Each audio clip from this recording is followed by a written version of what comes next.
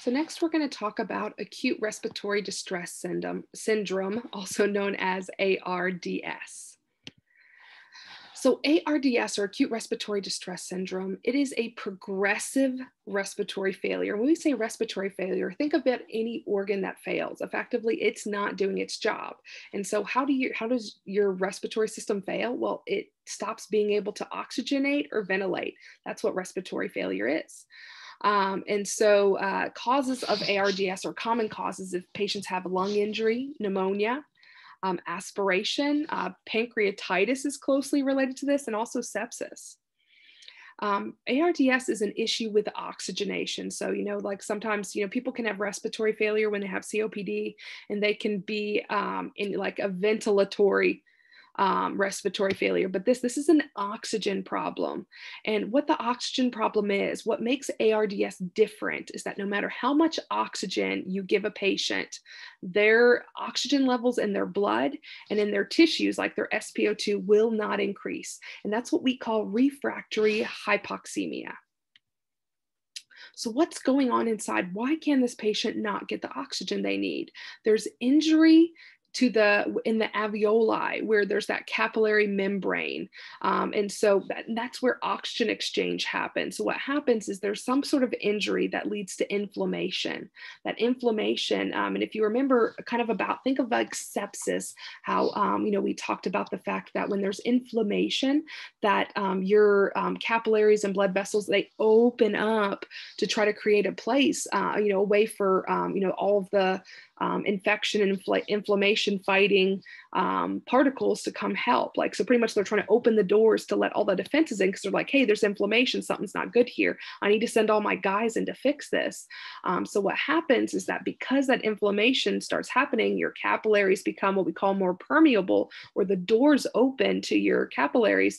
And then what that allows for is that fluid shifts happen, and a bunch of debris and particles and stuff builds up. So eventually this leads the alveoli to collapse, and then you don't have gas exchange like you need to.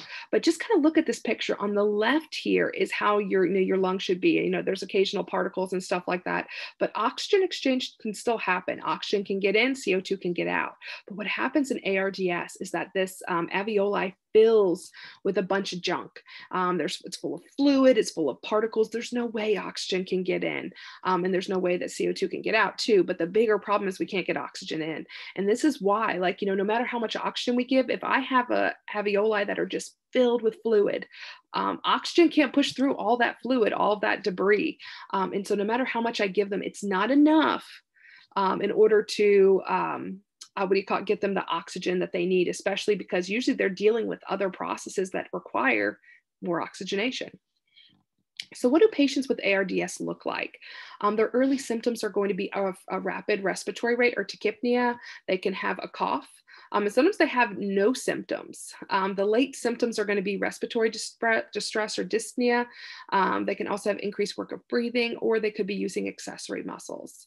And we differentiate ARDS because the big thing that makes it different, because I know these are more general symptoms, is that, the thing that we start to notice is that we're giving them more and more oxygen, and their levels are not getting any better. Like nothing is working. Like normally, like if a patient's not breathing well, they're breathing fast, they're in distress, we put them on some oxygen, put a mask on them, something, it helps. In these patients, it does not get better. And that's what kind of stands out for us for this patient.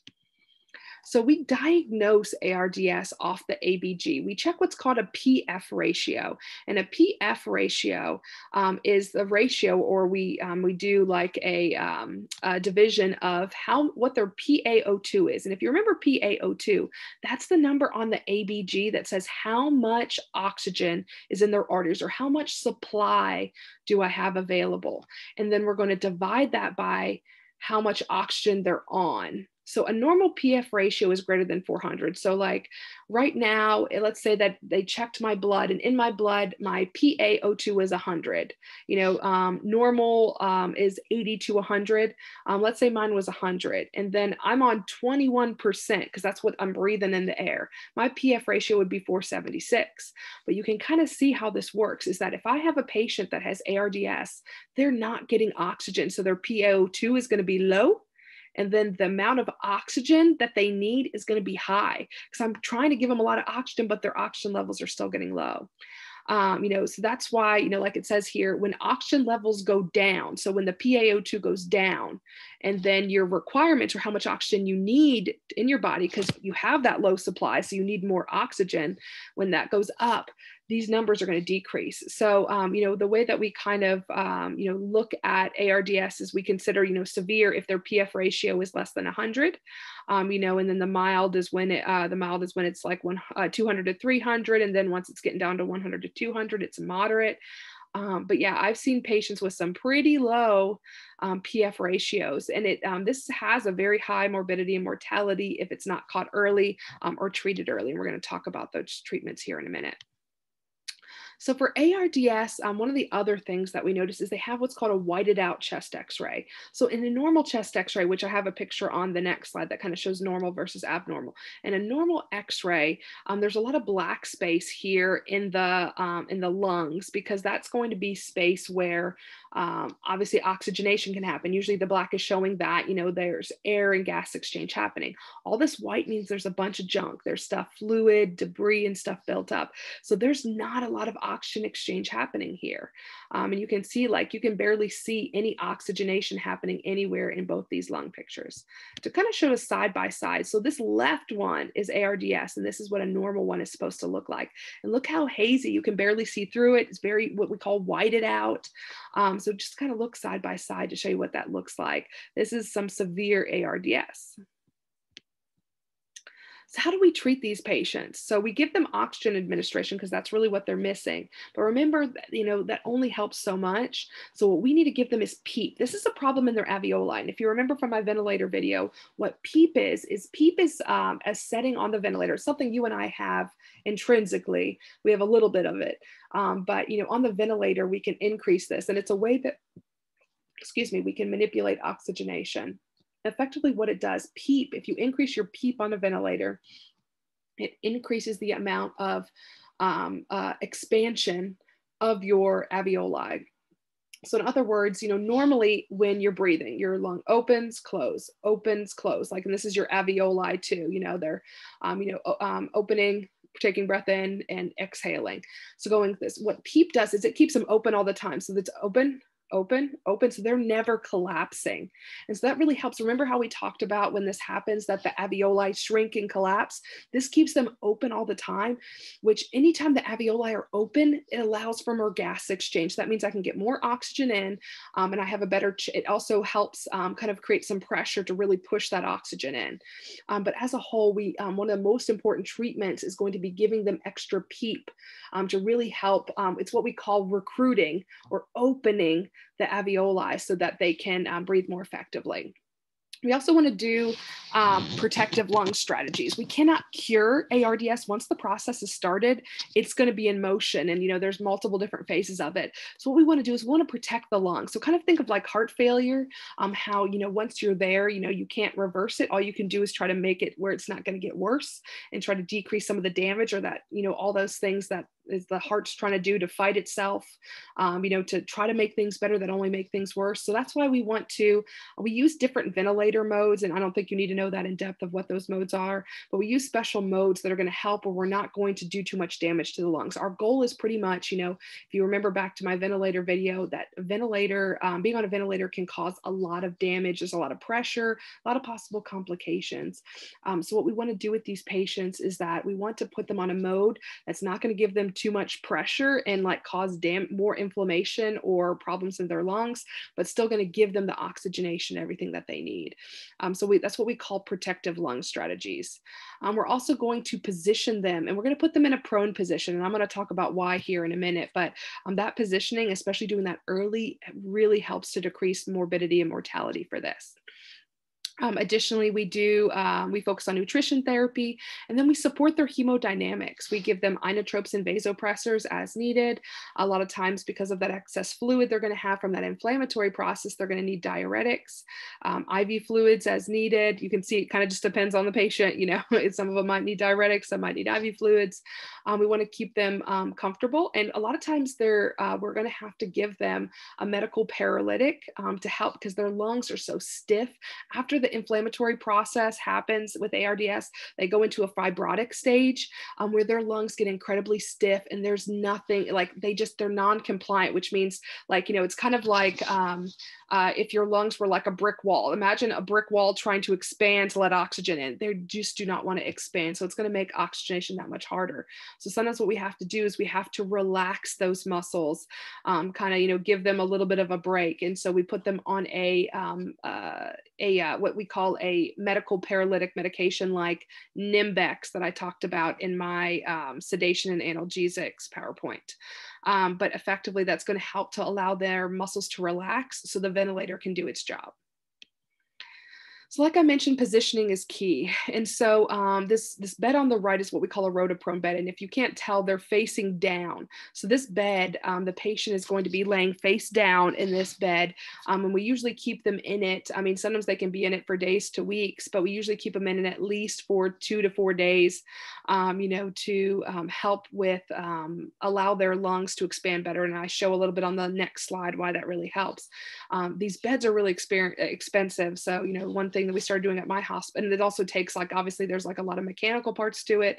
There's a lot more to it, but it takes a while to get the bed. It's very expensive for that patient too. And so one thing that we started to do is we started a manual proning protocol, which is where instead of putting them prone on a special bed, we put them prone on their own bed and protect their skin as much as we can.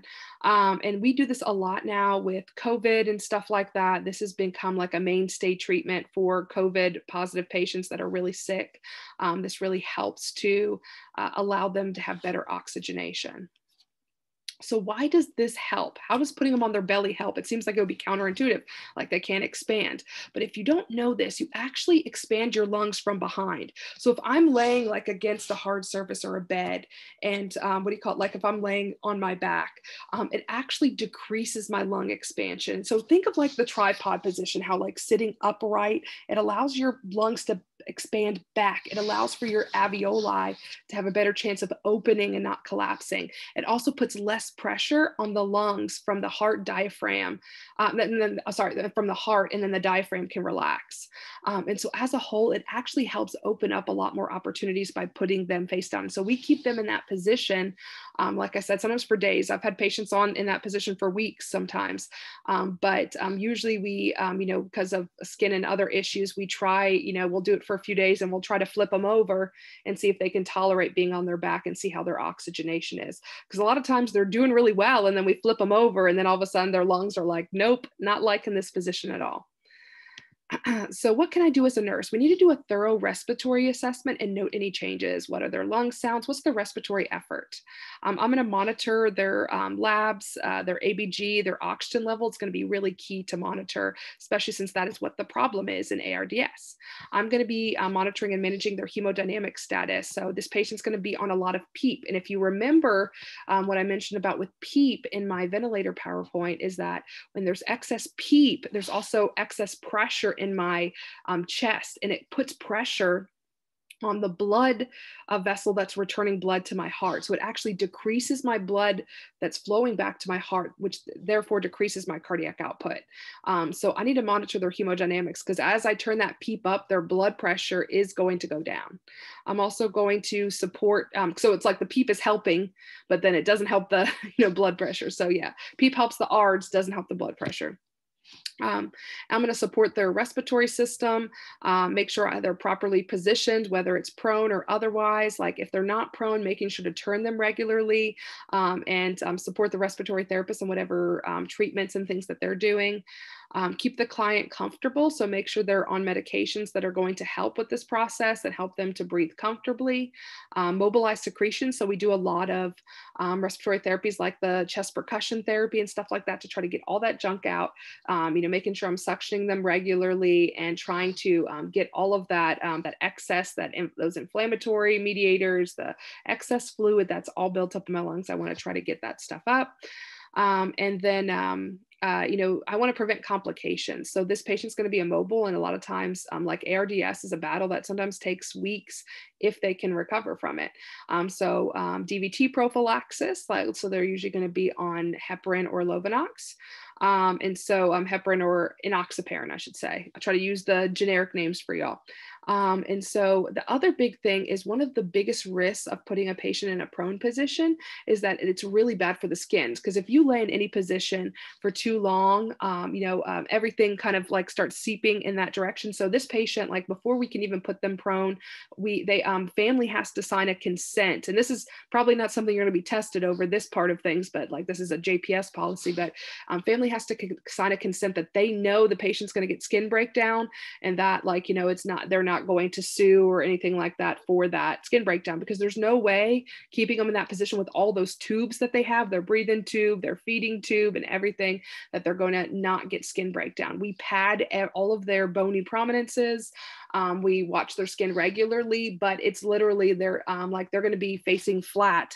Sometimes, as I said, for days, sometimes for weeks. And so we turn them every few hours, but even though we do that, there's still, all these patients end up with some sort of skin breakdown.